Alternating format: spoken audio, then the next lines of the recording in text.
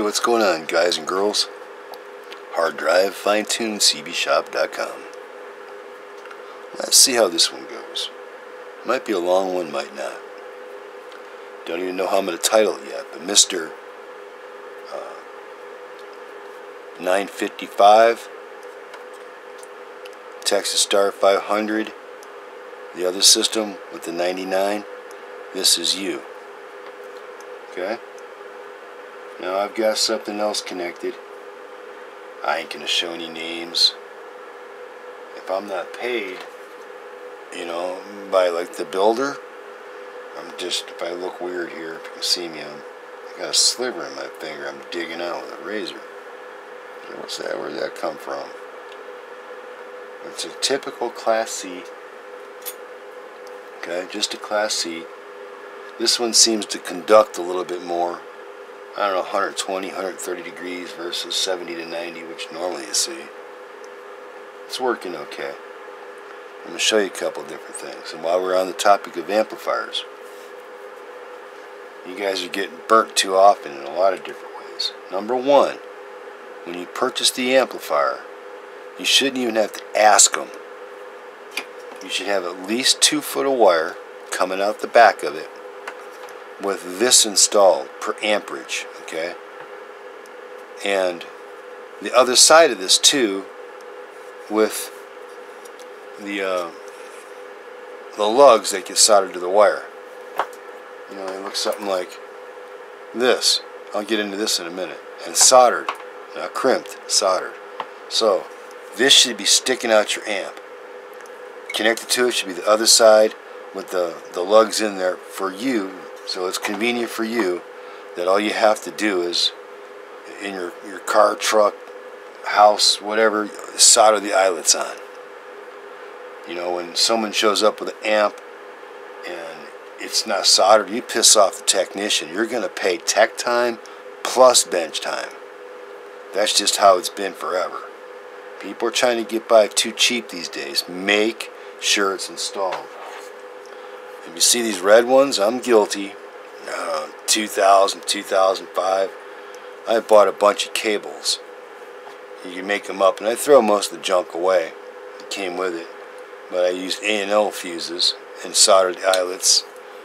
But something, I used to repair these, okay? You can resolder these. I took the other end off, and I put it on my bench over here. Now that you've seen pictures of my bench, you're sitting, or my camera's sitting on my laptop, okay? I have room underneath it to where I can work on stuff. We're connected. I got the power supplies up, amp off right now, so it's not so noisy. This is junk also. This is junk. I'm guilty. I haven't sold any of these in 10 years. They suck. Junk. Alright? Period. When you see these red ones, don't mess with them. They break. They're substandard. I'm slowly changing mine over to all the other Andersons. Okay, I gotta have some of these for a while. It still plugs into various things. This one here was for the screw balls that would come in and have their polarity backwards. Alright, so I could plug this in.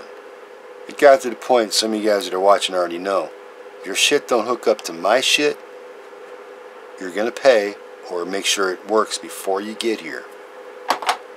Period. That's just, you know, leading by example, setting the standards, period. That's how it works. Now, if you have one of these, one side, be careful. They're very fragile and they break. To make these work, and I've done another video on this, and I've seen other videos where people have kind of followed along with me. You're welcome. You take this part out, okay? That part. And then it'll fit. To remove those, they come apart really easy. Let's see if I can't get you down here a little bit. Alright. There's a little pin right there on the inside. A little metal plate. What you do, I'll get you to see it here, is you push down on it and pull the wire out. Cool, huh? And these, I probably installed these myself. Those are soldered. Okay, that's been on there for years. but you've seen these in videos, etc. This one's been crimped. Never crimp anything. This is total garbage. I bet I experienced voltage drop in these alone. And will this change your SWRs? It will. Don't argue unless you know what you're talking about. Crimping the DC negative will definitely give you all kinds of scenarios. What even some people call reflect. I'll get into that here a little bit too. I've had questions, how come I don't show it? I don't need to. Why would I want to? Well, I don't have to. I have test equipment. Okay, I don't have 20 meters because I have test equipment on a tuned bench. Something to pay attention to. Understand, if this ground changes with the resistance, well, then the radio and the amp and the chain sees a different potential between the RF and the DC. Something like that doesn't ring any bells or whistles. I suggest you get out the encyclopedia. I ain't trying to be a dick, I'm just being me. Oh well, now I'm just going to let that fly. Okay.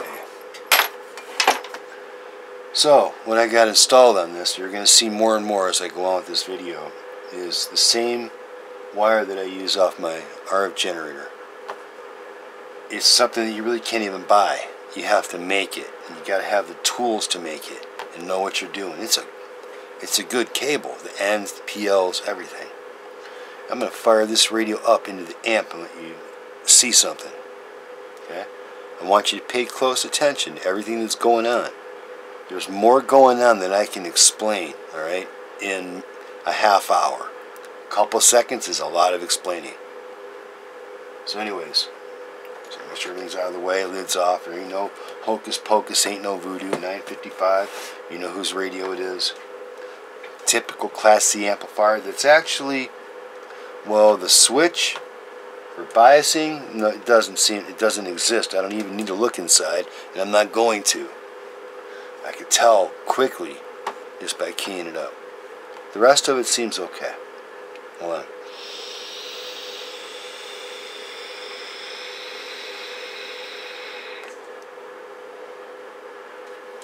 Alright, it's going to get noisy. Nothing I could do about it. By the way, for people that have a clue what's really up, I am variable up to like 15.5. I've got some of the cleanest DC power you can afford. Up to 750 amps. Do I want to use it? No. But I'm variable by 3. The radio is always going to be at 14.5. My bench, always. 14.4, 14.5, okay? Always. The amp is going to be running at 14.52 on another separate power supply. Yeah, they daisy chain. They're very unique in how they are. You go back to some of like my Quartzsite Arizona pictures, you'll see them stacked up with a Budweiser on the top. Yeah, I was still drinking brewskis back then. It was built by MGD. Yeah, sure was, in the desert, middle of nowhere. That Raptor 700R, I miss you, Rocky. That 700R was a lot of fun out there. Raptor. Anyways, let's see where we at. Okay. Looks like everything's rocking. Now you got a good clear picture of the bench. That's very current, okay? It's hard to get up and move the camera around, especially where it's sitting. I ain't knocking my shit over. So let me get some stuff out of the way that's conductive. No arcing and sparking, shit flying. And, okay. Pay attention. It's going to get noisy in here. The Cosels, the fans are really loud. The ones in the back room, well, it's an insulated wall right over there. You know, it's 15 foot by 8.5 back there. There's another room. But the wall, you can't hear that. But I got this other one over here just so I could do certain other things. And yes, various voltages. Some guys might be listening. No, I don't go to 20 volts. Can I put them there? I'm not going to. I can go to 16. 15.5 is all I really want to do. It starts changing the volts in Ohm's law type of thing. Plugged into 110. One's in the back. I can go 220, 110. They're separated. It's really cool. I can actually control it from my breaker right over here. Let me get started.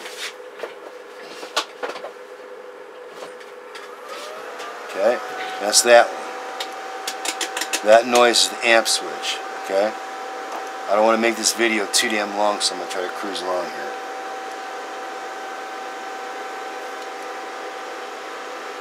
Everything's running. Camera's still working. Alright. See that? Looks like dog shit, don't it? Power wide open. Now everything's tuned, but coax length again, alright? That's a total shit box right there. Notice the distortion. That's wide open right there. Okay. Audio 6, 6, 6, 1, 2, 3, 4, 5. Audio 1, 2. Notice all the equations here.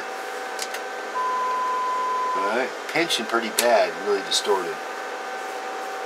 The 955s, the filters and the filtering that it's got, TVI, 54 megahertz traps, etc. These things are clean as hell. But it's not the radio that's doing that, okay? It's Class C amp. So I'm going to remove this. You know what this is now. This ain't some piece of junk. You see what I do with it. Down to 135, 137 dB down, okay? I use this all the time. When I tune something, this is what I use. Yes, it's a tuned half wavelength. No, you can't go online and try to use a calculator and think that shit's gonna work. You might get into the band, but you won't get to the frequency. How it's done? No, I don't come out and tell nothing for free. You can buy it if you like. Okay, let's hook this back up.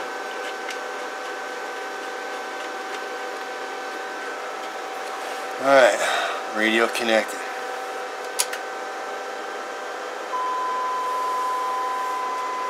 Kinda cool, huh? It just doesn't happen, you know, zippity-doo to hook shit up. Oh no, it's a lot more complicated than that. So now let's take a look.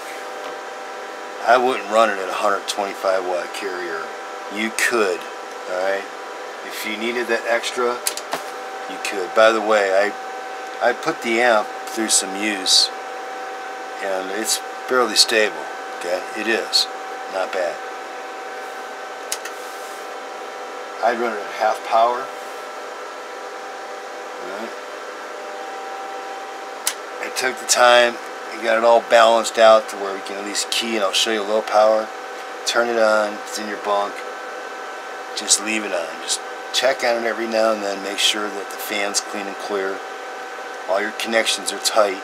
That's why, again, you use the right coax, all the right ends, professionally assembled. Otherwise, you use it for a couple of days, enjoy it, and then all of a sudden, poof, goes the white smoke. And you're bitching, and then you're not happy no more. Connections are always the problem. Always. I see the same shit. Connections. Half-assed, cheap, in a hurry, lazy, shit-ass connections. Don't do them. They're expensive, though, I know. Connections can cost more than your entire system, unless you really know how to do it. A couple of guys I've been talking throughout the years, you know. Some just recently. It's like, But if you're not paying, you're not learning. I'm sure some of you guys are going to figure that out. Alright, so I got it halfway. Okay, she's stroking. Alright, that's a 1000 watt plug. Okay, you see what's going on. You watched enough of my videos to know what's up here. No BS going on. No time for it. Okay? All the way down. Alright? Let's start off there. The receive's done, everything's done. She's ready to get put back in the box, that big ass box. Alright, so it's like nothing. Let's see. Now if we had reflect, we'd see it. Okay? We'd see it. It's all tuned. be no reflect. It's tuned. Yeah.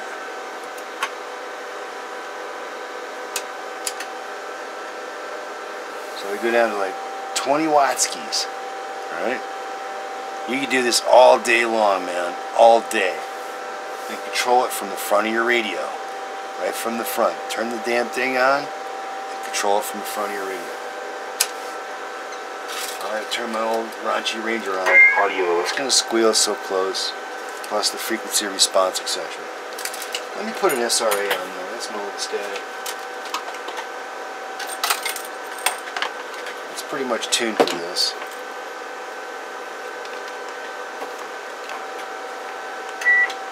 It's still going to squeal, but see the S's and the T's? Maybe like that. I don't want to tear up my meter. 1, 2, 3, 4, 5, 6, 7, 8, 9, 10. Break, break, break, break. Audio.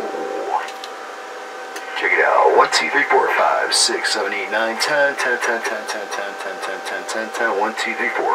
Yeah, it sounds good. A little bit of echo. We'll turn that stuff on right there. 1, 2, 3, 4, 5, 6, 7, 8, 9, 10. Breaker. Breaker, my duck. Alright, that's all the way down. And you can see that's awesome, man. Anyone you talk to, they're going to find it pleasurable to talk to you, and you're going to get out at 20 watts. Okay, 22, 25, audio, 4, 5, 6, 7, 8, 9, 10, break, break, break, break. You know, it doesn't take much. Let's see. That's the 50. Yeah. So it's just doing it, right? Not even 20. It's just our 10 watts, man. 1, 2, 3, 4, 5, 6, 7, 8, 9, 10. It's on. That's off. 1, 2, 3, 4, 4, 4, 4, 4, 4, 4, 4. That's on. Pretty damn wild how that works, huh? Okay, we're on right there. Now, half power. That's kind of how I do it. Oh, okay. I'll show you. I'm only going to do this once. Power's wide open. I'll turn this bass backwards, okay? We all know what that does. Audio, 1, 2, 3, 4, 5, 6, 7, 8, 9, 10. If you have a bench, if you can tune out the spurious emissions and the harmonics and max the impedance into the amp, providing there's more to it. That length actually changes the sound, you know, like coming out of your mouth. It's all, every single part and piece is relevant. I know that's got to be getting some people, but tough. Alright, there we go. 1, 2, 3, 4, 5. 6, 7, 8, 9, 10. Break, break, break, break, break, break, break. That's wide open right there. Audio. 6, 7, 8, 9, 10. Break, break, break. So let's put the 1K back in. That where it belongs.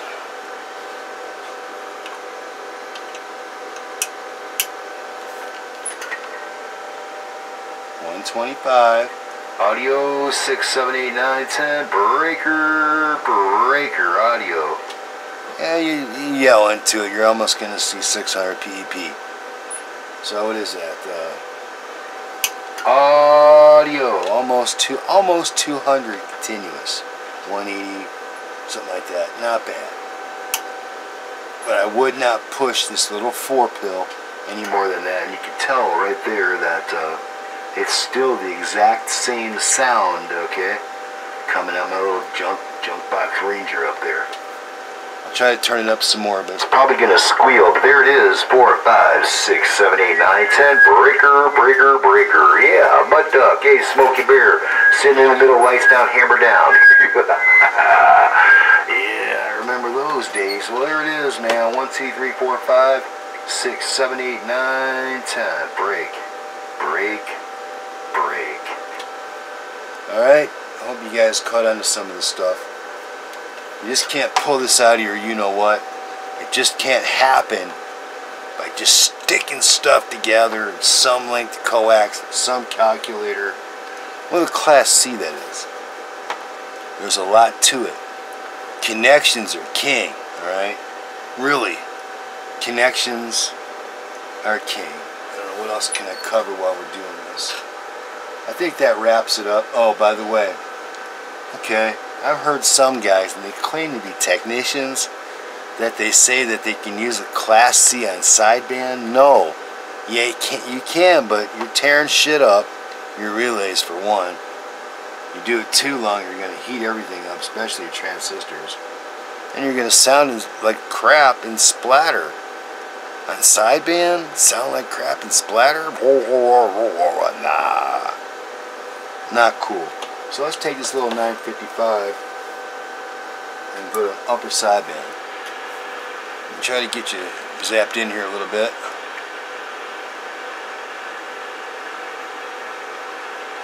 Audio 6777777. Audio 777. Pretty nasty. 1, 2, 3, 4, 5, 6, 7, 8, 9, 10. See it right there? Look in the middle. It's not biased properly. The big like white line or gap. Audio 6, 7, 8, 9, 10. 10, 10, 10. This thing has a relay on it. It's on now, so when I stop talking or between syllables, it'll stay keyed. I don't know why my camera just went out of focus. There we go. Right there, we'll try it there. See it? 1, 2, 3, 4, 5, 6, 7, 8, 9, 10. It's disgusting. Using Class C on sideband, forget it. That's like total disrespect. And telling people that you can, that's even worse. Hey, it's Hard Drive, finetunecbshop.com. Hopefully I didn't create too many more enemies. That's just the way some shit is sometimes. You know who it is, and I'm back on out of here. Click, click.